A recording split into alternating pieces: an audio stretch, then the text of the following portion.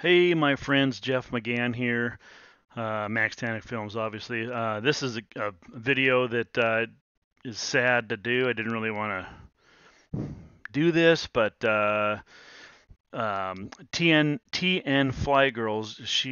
she passed away with her father in their Beechcraft Debonair on December 7th, and they've got a channel. I enjoy her channel, have enjoyed her channel, and this is really just a tragic accident.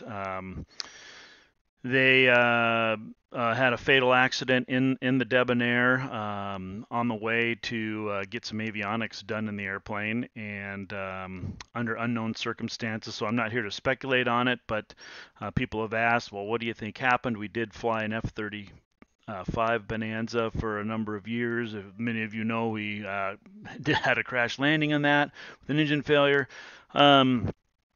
But Jenny, she was, about a 400-hour pilot, and going through the process of learning, and the videos were really interesting about that, and there were a lot of pilots that would chime in and give her advice, and she was learning, and her and her father flew a lot together, and that, kind of sits close to home because I flew with my dad for, and my mom, but with my father for over 40 years.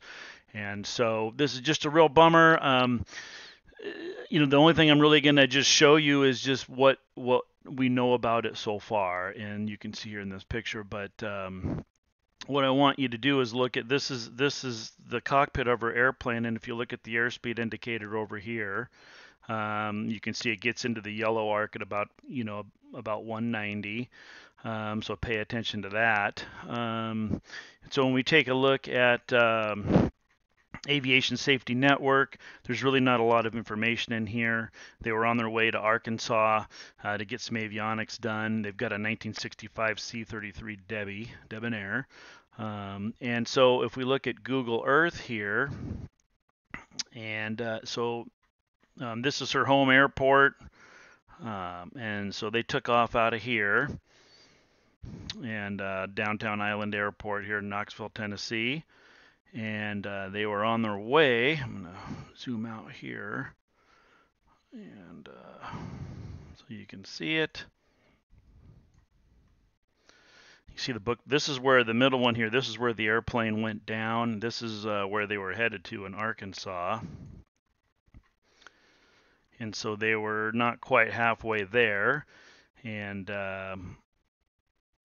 this is Connersville, or area of where the airplane went down. The weather, so it was 11 a.m. in the morning. The weather, I looked it up. Everything I could find was fair, was good weather. And this is where the area that the airplane went down, somewhere around here.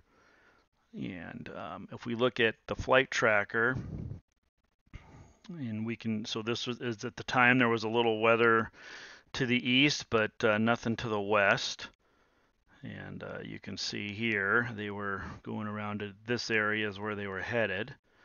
And now when we look at the NTSB data, it's rather interesting.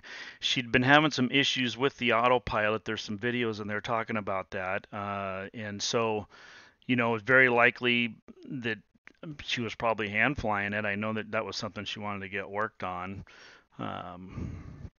If we replay this,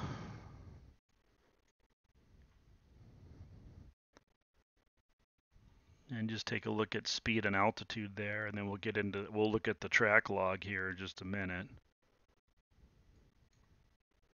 And I'll just give you just some observations that I see, and why I pointed out the airspeed indicator into as we watch the miles per hour here. And looking at this, it just seems like there was something erratic going on here.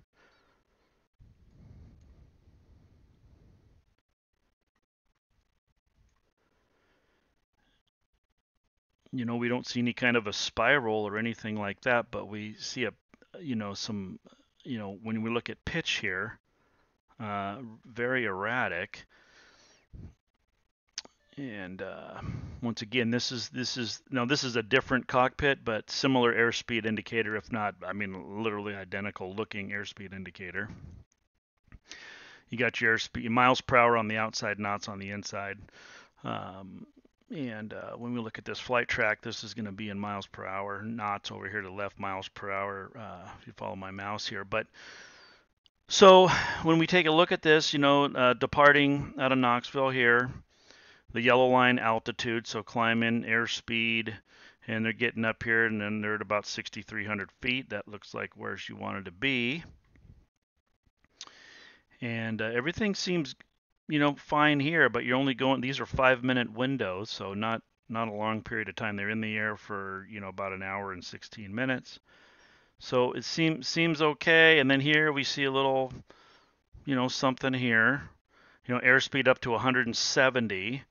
And a drop of about 400 feet, pretty rapidly. Now, as you look at this, these are your up and down rates of increase and decrease. So it's rather interesting. But fairly stabilized through here. But we see these little jumps. Could be turbulence. They be in there talking. Look, there's all kinds of reasons. It doesn't mean jack squat. It means nothing. It's just an observation, okay? And look, believe me, that altitude, this time of year it's pretty smooth, 11 a.m., but who knows, but bumpiness is bumpiness. So this is nothing, scary. But when you get here, this is getting, this is dramatic. These are dramatic fluctuations here. So once again, if we look at airspeed now, we're 175.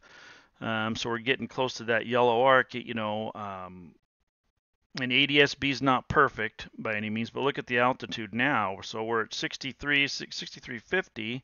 Within a couple minutes, we're down here to 5400. Now they're not descending into any airport. They're not even halfway. So this is why I find this interesting. And then now we're back up altitude, we're up to 6,700 feet, 68, airspeed, 130, and you can see these fluctuations. And then here, airspeed slowing, now we're 5,800 feet, so there's these deviations going on. And of course, as we get here towards the end, here it's stabilized, so you're for about 3 minutes here, about 5,200 feet, 155 miles an hour, and then we see some erratic movement here. Now 184, 190 miles an hour, so into the, again, that's 190. We're right on this yellow arc here. So at that speed, you're going to know it. You're going to feel that. You will feel that in the airplane. I mean, the wind's going to be increased. Also, the sounds change. It changes inside the airplane. It's not like a pressure change, but it almost feels like a pressure change. You really notice that. You will notice at that speed. It's very, very noticeable. Bonanza doesn't like to, I mean, if you're up at altitude, great, but in this case, in this situation, you're going to be very aware that's is going to get your attention. Now here we're, looks like she's maybe trying, now we're down to 4,600 feet, airspeed bleeding off, now 119, and then here all the way down. I think I saw it at about 98 miles an hour at 5,800 feet. So, that's a pretty, pretty rapid decrease and increase altitude, and decrease in airspeed. And then we see this dramatic drop off, up to 204 miles an hour. So something happened there. And at 204 miles an hour, you're well into the yellow arc here, and the ADSB only pings every so often, so we don't really have any good information. But You can see that that's dramatic, and it could be anything from a medical emergency. There was, who knows? They could have had carbon monoxide. I mean, there's all kinds of different things. So I'm not going to sit here and say that there was some kind of a loss of control, but was it did something in the airplane break? So we don't know, but that's the information that they have at this time.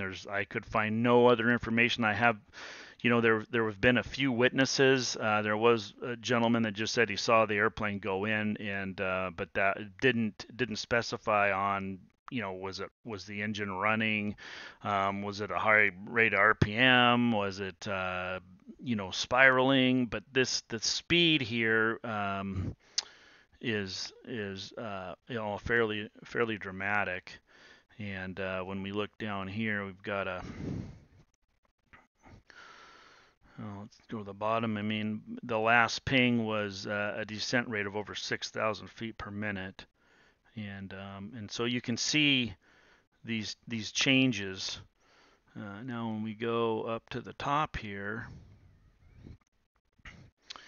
and these rates, you're climbing out, fairly normal, and then in here, not as stable as you would want to see. Like I said, maybe it was turbulent, it could have been hazy. I could not find anything on the weather, but anyway, I'm just passing on this information, and for those that were making comments about it, and my wife was asking me about it, I'm not going to speculate. We'll have to wait and find out.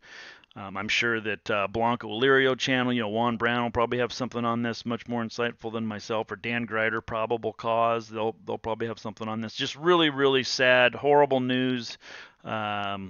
Really, just a sweet lady and her dad, and just God bless them, and my heart goes out to them. It's just terrible, and the only thing maybe we could learn something from it, but be safe out there, and so seems like we're losing some pilots, and we hear about it more now because of social media, but it sucks. So anyway, y'all take care, and we'll talk to you soon.